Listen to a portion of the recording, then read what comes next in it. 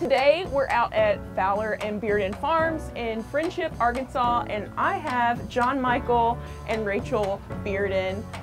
They are nominees for Young Farmers and Ranchers Excellence in Ag. Guys, thank you so much for having us out. I first wanted to know, how did your operation get started? What's the history behind the farm? This farm has been in my family. I'm the 7th generation that's been here. Okay. We've been here longer than Arkansas has been a state. We're a cow-calf operation. When John Michael and I got married, we got started doing this. We got started with some heifers out of my dad's herd. Since then, we have bought our own section of the family farm. We're a cow-calf operation as well. We also have a small acreage of timber. John Michael has a large hay business. We raise a few performance horses, and we've started in the sheep business. For me, at college, it was like a switch went off.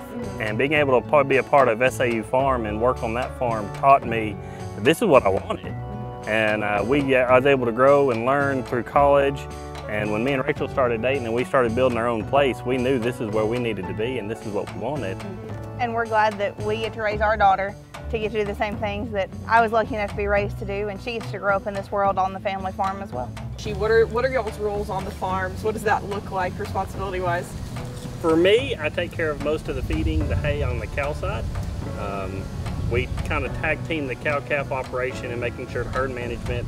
She's looking at the cows, I'm looking at the grass, seeing where we're at.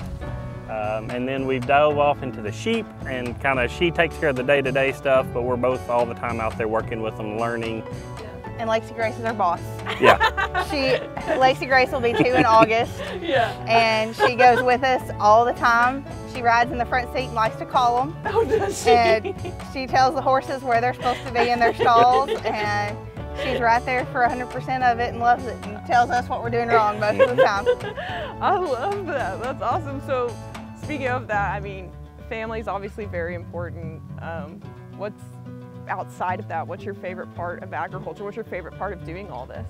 For me, it is bringing others in to see it. As an ag teacher and her as an ag agent, we're all the time having kids out here at the farm, teaching them the value of hard work, working with animals, and what that looks like.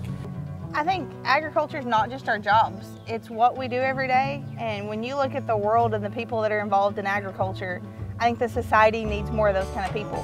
When you look at folks that are involved in agriculture, they're folks who value family. They value hard work. They know you get into it what you get out of it what you put into it, and that you have to do a hard day's work to get those results that you want. And I think that's one of the things that I love most about my day job is what we do.